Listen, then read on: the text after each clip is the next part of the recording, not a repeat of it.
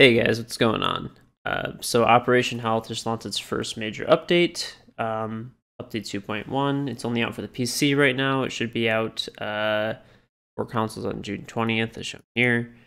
The first biggest thing is one-step matchmaking. Lots of like background stuff, I guess. Personally, after I wanted to do this kind of like little update review thing after the update came out and I played on it. It is immensely better.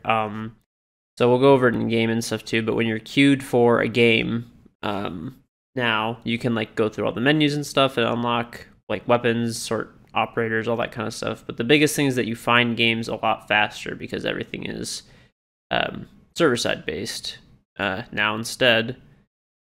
And also completely got rid of dodging. So before you would see the 5 people that you're playing, and then you could like back out if you thought you were going to lose, or if you noticed the names and you thought you were going to lose or something. Now you just get put into the game, and if you leave, you get an abandon penalty and a loss.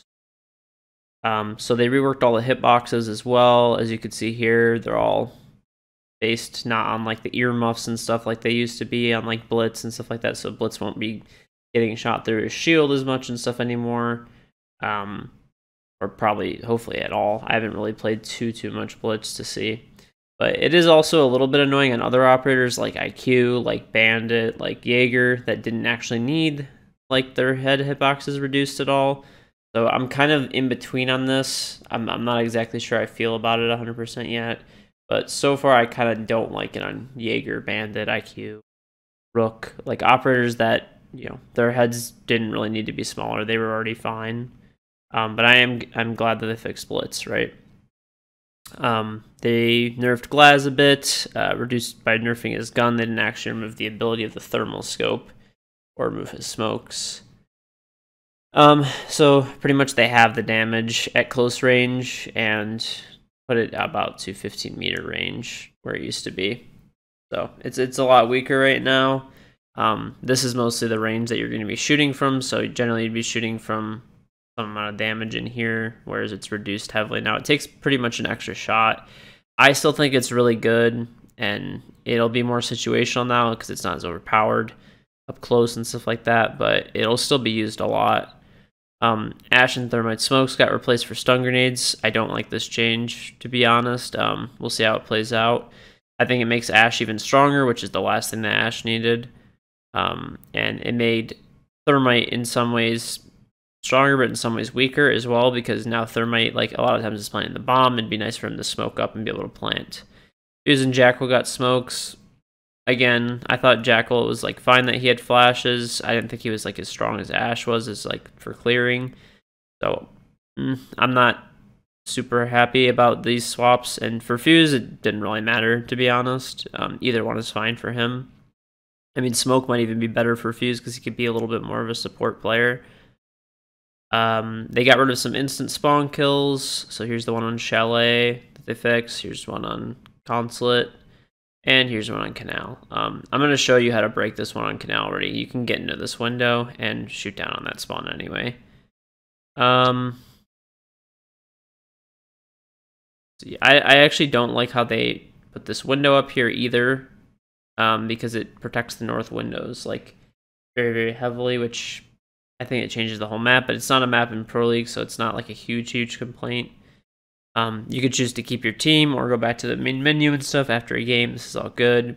There's been tons of gameplay fixes. You guys can go over that kind of stuff if you want. I'll link these in the description below. The biggest one, though, is that IQ doesn't see friendly gadgets anymore, which is really nice. And Skyscraper, a big deal. I'll go over these as well. Is that Geisha floor is breakable again. You could place objects in Geisha, and then in Tea Room, there's like that little closet or golden safe. We call it safe. The floor on it is not impenetrable anymore. It can be C4'd and shot through. That's actually a massive change. But all the rest of it is just small bug fixes, really. There's nothing super big. So, but we'll go over some of the stuff in game now.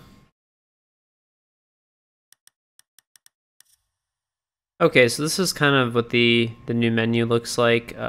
If you, I don't want to get into a game really, but if you queue up, you click casual or ranked, there's a little box. I'll show you guys how it looks, kind of. So it looks like that. I'm going to quit the matchmaking, and you get that middle screen that pops up.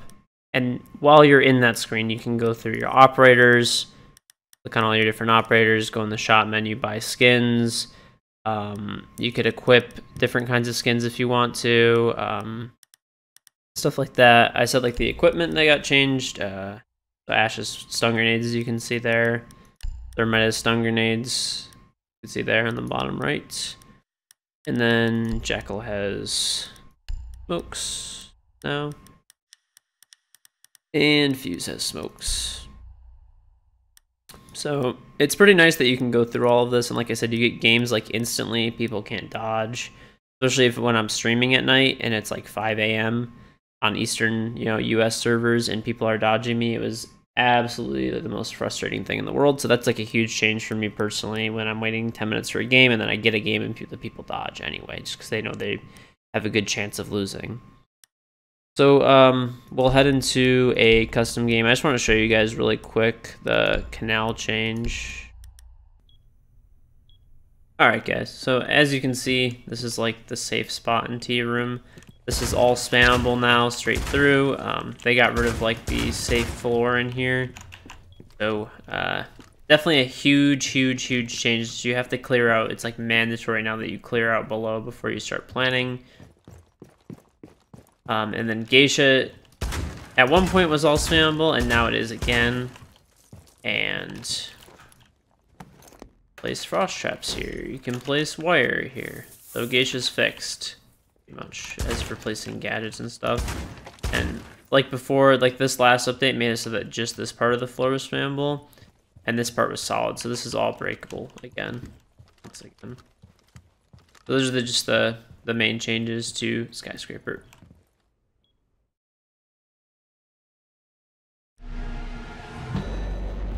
Alright, so we are headed to Canal. May as well pick IQ for this as well. Show you guys them. Doesn't show on the friendly gadgets anymore, which is pretty nice. I'll show you guys how to get up into this window. This is why I don't really agree with this change. And the way that I personally think... Well, let me switch my spawn to construction. The way that I think it should have been done is they should have changed the spawns, which is a lot more work, and they said they plan on doing maybe something like this in the future. But because Canal isn't in the Pro League, it's not in the competitive map pool, I'm fine with this change personally. But this window is blocked off now. And I think the spot that you should be able to, they should just change the spawns to be behind this container. I think this would be a little bit better. It would reduce instant spawn killing. You have multiple ways to get out. You can peek wide, you can peek up the stairs, you can rappel up here to the roof, and you can peek out left. So there's like a lot of ways to get out of spawn. It's not like there's a limited amount or anything, but... And here's the IQ change. There's a drone. Can't see the drone, which is nice. And you see the bomb right there. Alright, but let's go over how to get into this window, and this is why I don't think this is like the best solution, really. It is gonna reduce 99% of probably the spawn killing and stuff like that over there. But you can rip down this window. Break it, you have to break it from the attacker dough. But you can like vault in just like this. Lay down. And then you're right back where you were supposed to be. Try not to fall out, but you get the idea. I just wanted to show you guys like the range of motion that you can have like safely over here. But anyway, you get the idea. And like I said, pretty much the only other changes, big changes, was Glaz's rifle getting a massive damage decrease. The recoil and stuff is a little bit different, I think, but I don't really notice it too much. But yeah, that's about all, guys. I hope you enjoyed this quick like overview of the new update. Overall, I think it's a positive change for the game.